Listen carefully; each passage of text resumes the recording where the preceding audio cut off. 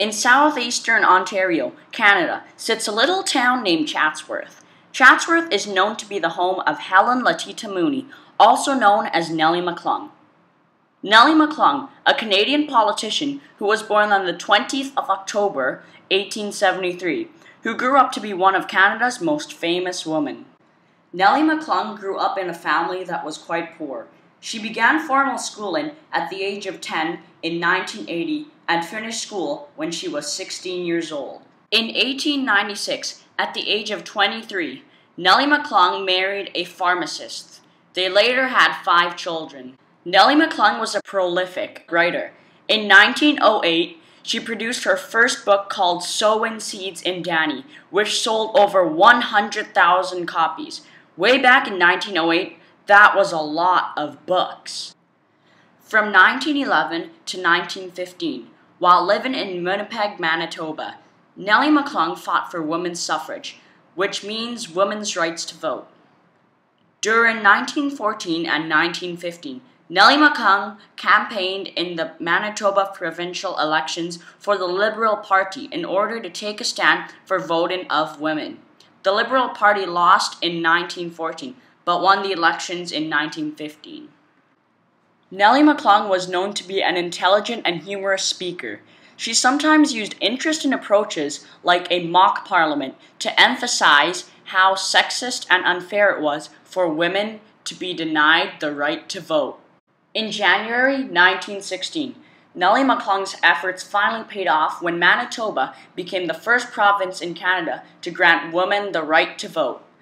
But by then, Nellie McClung had already moved to Edmonton, Alberta, Canada. While Nellie McClung lived in Edmonton, she continued taking a stand on women's suffrage. She also advocated for dental and medical care for school-age children, the right for married women to own property and land, and mothers' allowances to help cover the cost of raising children. She also fought for factory safety laws and many other useful changes in laws. One issue which she supported was eugenics, specifically lobbying so that people who were considered as simple-minded and people with disabilities weren't allowed to have any babies or raise children. Nowadays, most people would not agree to that because it would be against people's human rights. Nellie McClung sat as a Liberal member of the Alberta government from 1921 to 1926. Then, in 1927, she worked with 4 other women on the biggest legal challenge of her life. Together with the 4 like-minded women, they were known as the Famous 5 or the Valiant 5. Together, they fought for women's rights and suffrage at the national level. In 1927, the 5 activists took their challenge, known as the Persons Case, all the way to the Supreme Court of Canada to have women declared qualified persons who were able to become senators. Although the Supreme Court decided against them, they did not give up, taking their challenge all the way to Britain. In 1928, the British Privy Council disagreed with the decision made by the Supreme Court and officially declared women persons. Throughout her life, Nellie McClung participated in and helped start many organizations such as the Winnipeg Political Equality League, the Federated Women's Institutes of Canada, which at that time was the largest adult education movement in Canada, and the Women's Institute of Edmonton, of which she became the first president.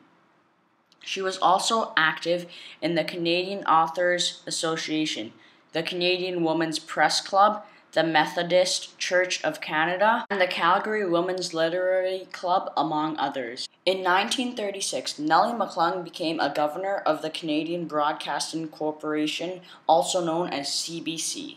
Sadly, Nellie McClung died on the 1st of September, 1951 in Victoria, British Columbia.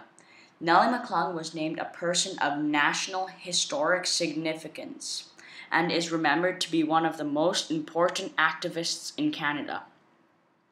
Without Nellie McClung, Canadian women would not have the rights they have now.